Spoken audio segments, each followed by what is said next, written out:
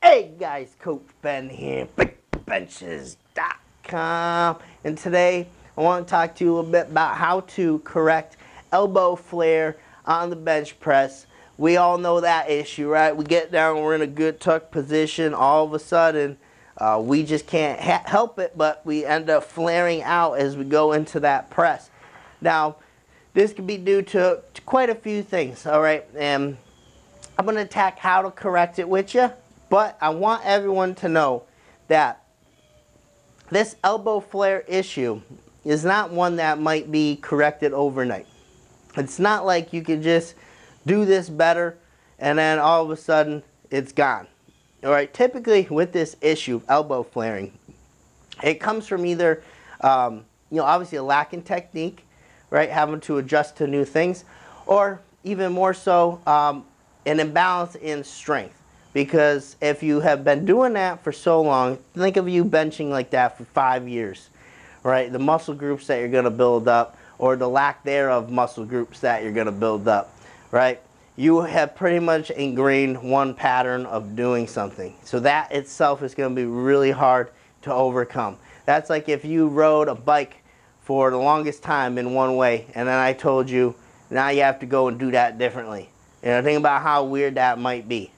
So it's the same thing with elbow flare. When you ingrain a certain pattern, change is very, very difficult to come by. So it's usually a slow process.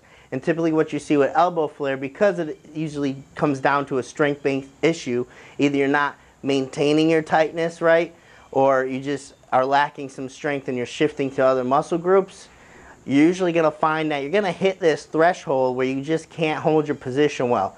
So, for example, maybe you get up to 85%, and that's when you start noticing that you're doing elbow flare. Before that, you can maintain it. After you get to 85%, you can't.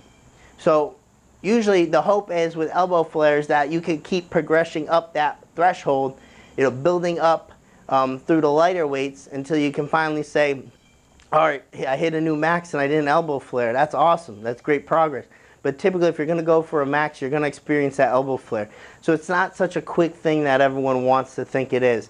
It's going to take some time and some effort. All right, I'm going to show you the path you need to take to actually get stronger there, but it's going to take some time. So one thing is going to be back tightness.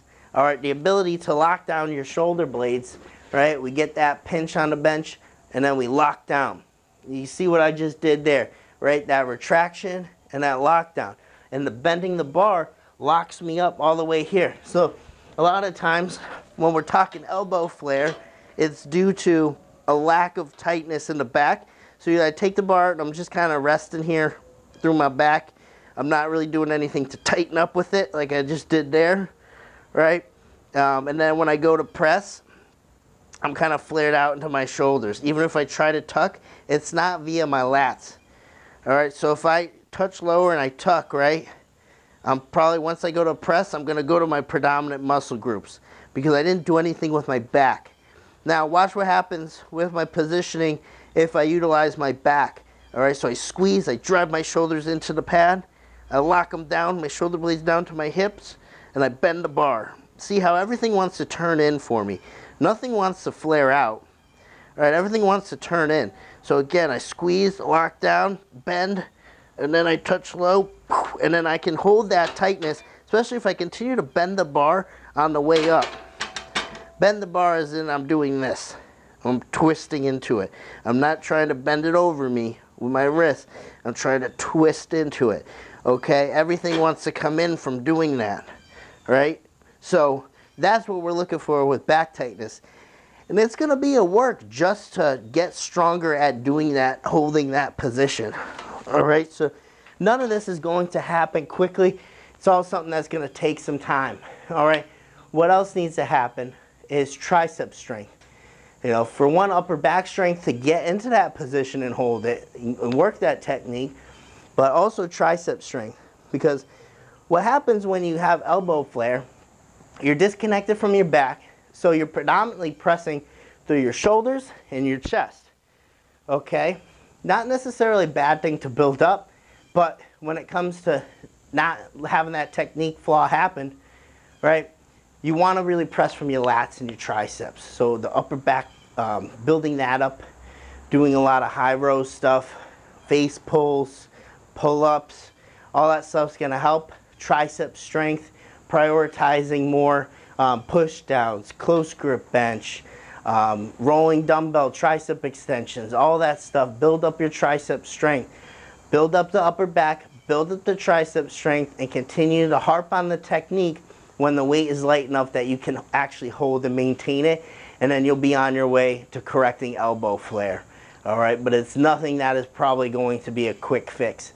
Hopefully it is. Hopefully you have not been doing that for a long enough period of time where it can be a quicker fix.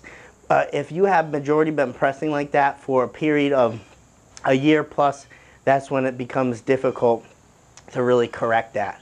All right, so it's not a quick fix by any means, but Coach Ben here showing you the way to ditch the elbow flare. And you know where to find me.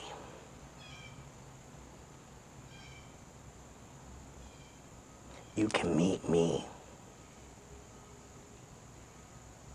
on a bench.